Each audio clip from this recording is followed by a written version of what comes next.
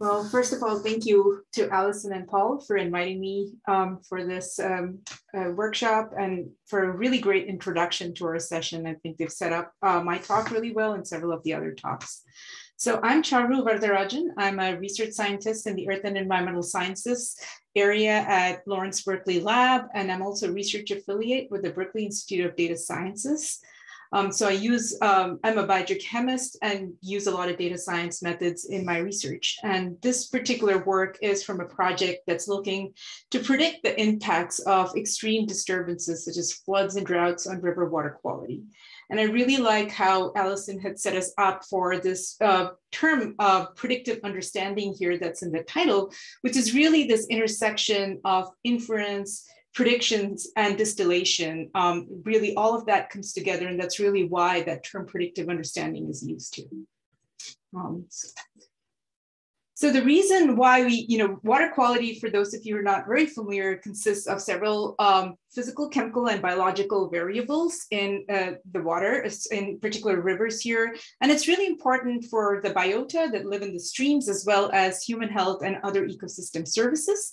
And so water managers have to meet certain water quality criteria, and they need these sorts of robust predictions at multiple scales, regional to basin scales, subdaily to decadal temporal scales, so they can make optimal decisions when they want to think about how they manage your water resources for the long term.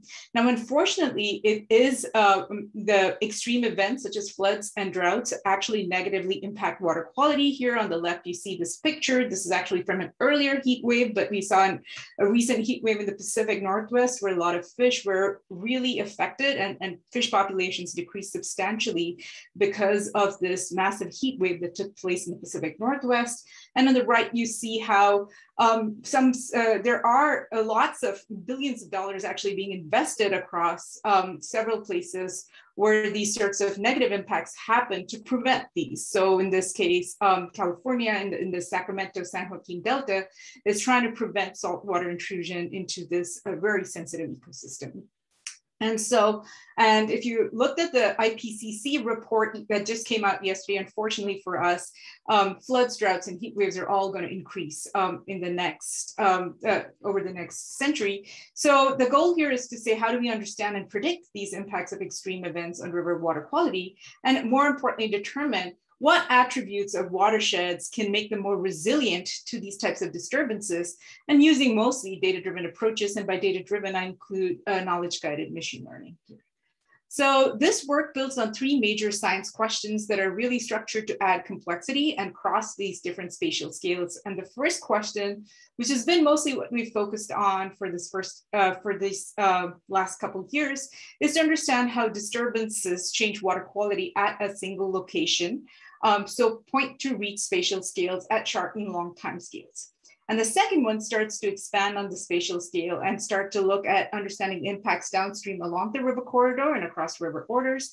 And the third one starts to look at how landscape interactions with the rivers determine, and particularly watershed characteristics such as climate, land use, land cover, geology, all of these determine the watershed resilience to these disturbances, with the goal of finally coming up with some sort of a resilience index, which is a function of the disturbance as well as the watershed characteristics.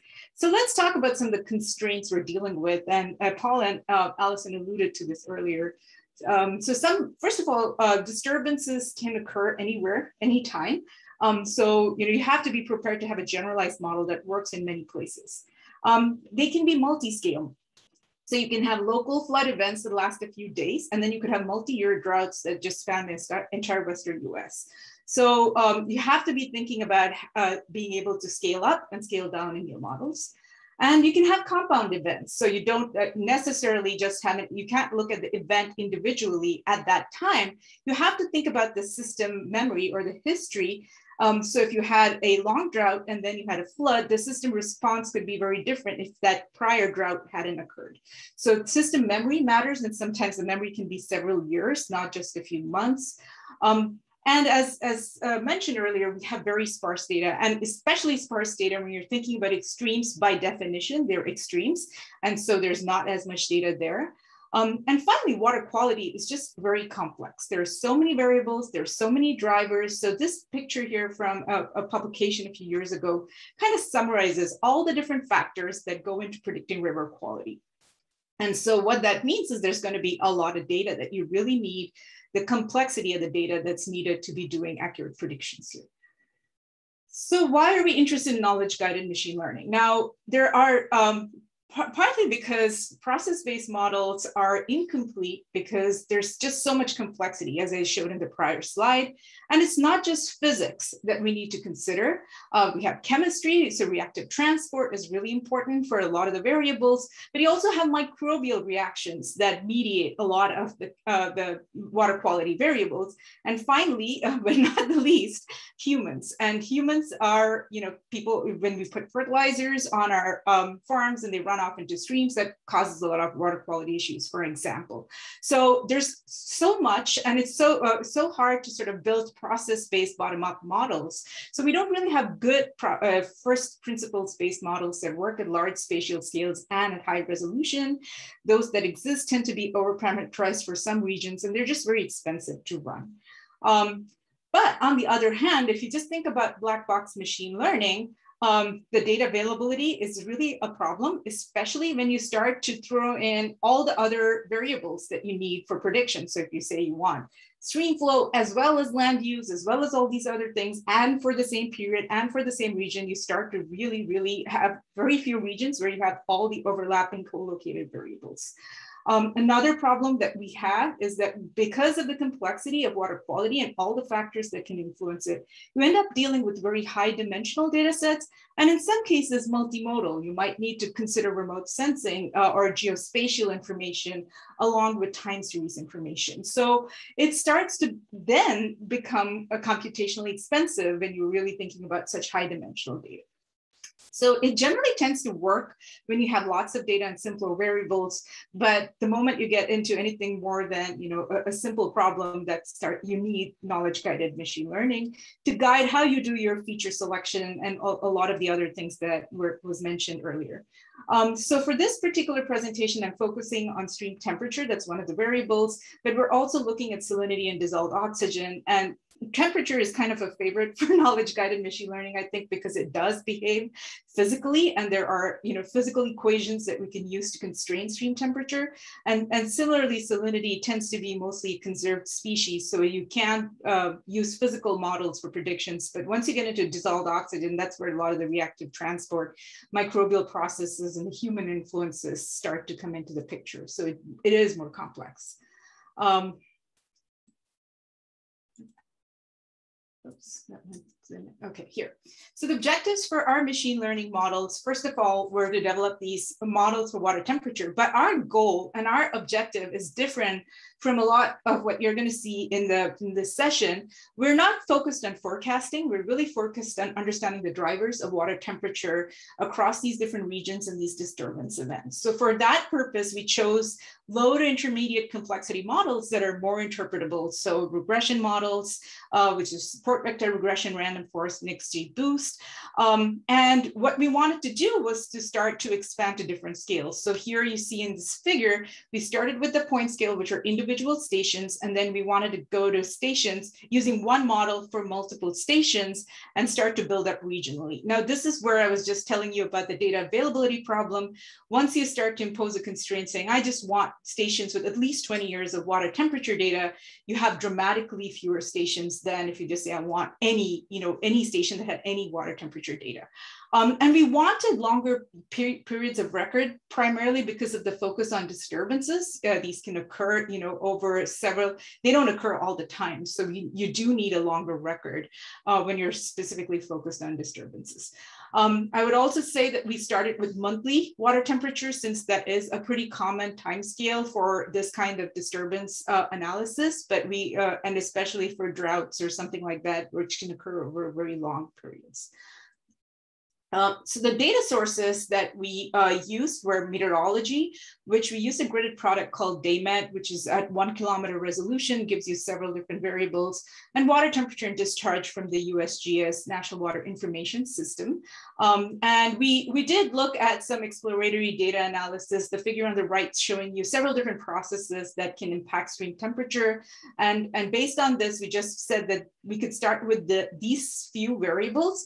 It's important to say that solar radiation is actually a very important variable for stream temperature, and not all the meteorological forcings that are available typically have solar radiation. So PRISM, which is very popular, for example, doesn't have solar radiation. So that was one of the factors that went into choosing DayMet. And for now, we're running this at the Mid-Atlantic and Pacific Northwest regions. And we were looking at both pristine and human impacted regions, and down selected to 75 stations that had a minimum of 20 years of data. So first we did this at the individual point scales where you have single stations. And that's, we got pretty good predictions for the majority of the stations. By pretty good, I mean your root mean squared error of less than a degree Celsius. And that's just using very simple inputs, these meteorology, the month of the year to indicate seasonality and discharge. But a few stations had higher error, and we suspected that might have been because of the human impacts. So what we then did was to look at the feature importance, which there were several talks earlier this morning that kind of indicates this. This we were using mostly to test what were the variables that really the model was picking up on for these two different models. And it turns out that mean air temperature is the most important variable, at least for our models. And just keep that in mind because that's important when we talk about it later on. So we now try to use what knowledge we had gained at these simple models, at these monthly point scale models, but then translate that to building these generalized models for these 75 stations across these different regions. But now we know there were some stations that didn't do as well at the point scale. So we were hypothesizing that maybe the water temperature dynamics are different for free-flowing reaches versus dammed reaches. And so we classified these stations using an approach that was in a recent paper. And that's just looking at the number of major dams in a basin. And we built two separate models for the two separate groups, but added 3 basic station attributes as predictors, which is lat, long, and elevation. And we intentionally chose these 3 attributes because these are broadly available metadata. As we heard earlier, you may not have basin characteristics for all that are available for all locations. And we wanted to be really able to predict these water temperatures at any location, partly because disturbances can occur anywhere. So what we're finding is there is a bit of a trade-off in accuracy, but generalized models are doing pretty well. These are early results, and we're going to refine some of our hyperparameter optimization. So hopefully you can improve upon this accuracy of 1.5 degrees Celsius. But there are some stations that show poor performance at extremes, and there may be some bias that we have to correct. But in general, we have pretty decent accuracy for most of these free-flowing stations. But for the dammed stations, there were some stations that did really well. Just using the simple model, we could actually predict dammed flow water temperatures pretty well. But there were some that didn't do well. And what we found was actually that gauge's dam classification, although it helped reduce this computational cost, didn't really help us in any way. So what we know now is that just separating by that particular method of saying this is dammed versus undammed is not really helping, and that we need some other means of classification of these different stations to figure out what might help improve our accuracy. So what we're now doing is to look at these time series dynamics of these signals and then trying to cluster them here using mostly their statistical properties. And what we're realizing is actually the behavior of these different signals are different compared to the prior grouping by major dams in the basin. So now what we're trying to do is to look at the watershed attributes and seeing what contributes to these different time series dynamics. So just a few key takeaways. Just injecting a little bit of knowledge. This is not fully the knowledge guided machine learning where you have process-based models or equations or something. This is just a little bit of knowledge into your low complexity black box machine learning. Actually works pretty well for stream temperature, and it makes it much more interpretable and computationally less expensive than deep learning models. And using very simple inputs, such as meteorology, basic attributes, means that you can actually predict water temperatures anywhere, which is kind of what you need for the disturbances. But and we also find that they're fairly transferable between the two hydrologic regions that we studied, the Pacific Northwest and the Mid-Atlantic. But a few things, caveats. Our early results indicate that once you start to change scales, the machine learning models and input features are not exactly the same. So I showed you a case where we went from point scale to regional scale, and we already had to add a few attributes like lat long and elevation. Now we tried this from going from monthly to daily, and we find that that's not, again, we need to add a lot more variables primarily because the physics is actually different at these different timescales. The processes that impact water temperature at monthly timescale could be mostly air temperature. Whereas when you go to daily, you're going to need solar radiation, you're going to need groundwater, you're going to need a snow melt, a lot of other things. When you go to sub-daily, there's an extra set of processes to be considered, which may be shading, maybe wind mixing. There's a lot more complexity as you start to go down scales. And so unfortunately, the question I have in my mind is, can we ever have one model to rule them out across scales? Maybe, maybe not. I think the jury's out on this. But as you start to translate scales, well, you have to think about the physics itself being different. And that's important. And this is why knowledge-guided machine learning is really helpful for these sort of scale translations. So finally, I want to just end saying, since I started out with disturbances as a sort of a theme here, what we're doing with these models now is trying to understand the heat wave impacts on water temperature. So remember that I said that air temperature turned out to be the most important predictor, which for us meant that more than floods and droughts, heat waves are actually a really important disturbance for water temperature. And so here I'm showing a few months in the Pacific North, 2 stations in the Pacific Northwest. One is a free-flowing reach on the top, one is a dammed reach on the bottom, and looking at a massive heat wave that occurred in 2015.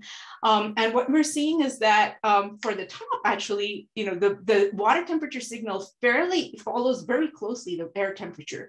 And that's partly because of the equilibration can happen very quickly. But in these dammed reaches, initially, when there was a release, the water temperature went down, but look, over time, actually, the water temperature is not necessarily, keeping it cool. So this is the kind of things we're now trying to say. We built these machine learning models at these scales, and then let's try to apply that to study the impacts of heat waves. So with that, I just want to end and thank everyone for your attention. This work is mostly going to be written up in a paper that we hope to submit very soon. And here's our website for the project. You can keep track of all our publications. I also want to say, and I also want to acknowledge Helen Weierbach, who did a lot of the work I presented today, and Misha Lubitsch, a summer intern with me.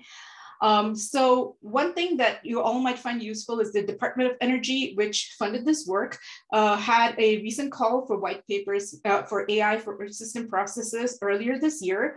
And there are about hundreds of white papers that have been released on this link here on this website. Several of them call out knowledge-guided machine learning.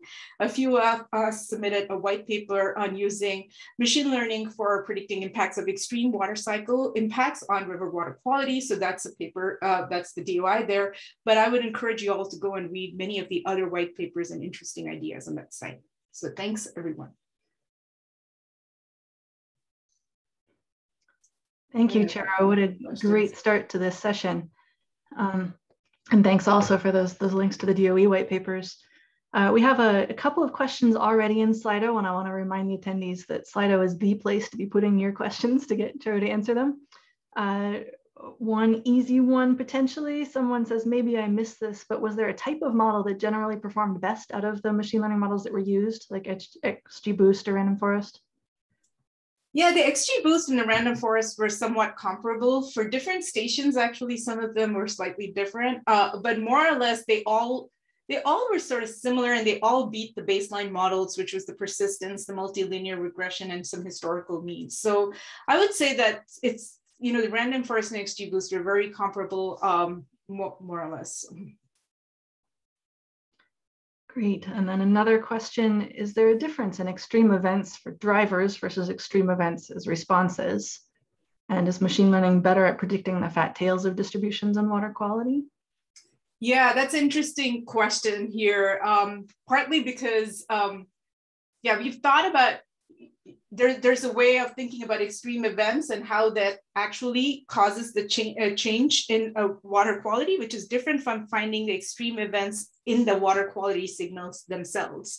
And I think part of the machine learning models are not right now super suited for predicting extremes. And the problem is because the loss functions in general tend to bias towards the mean. The data are more biased towards the mean. So this, I think, is actually a really challenging area for research, is really thinking about how do you start to predict those extreme tails of the distribution. We thought about some ways like maybe training more heavily on data just for those extremes, or maybe just breaking up the regimes and treating those separately as drought regimes versus flood regimes.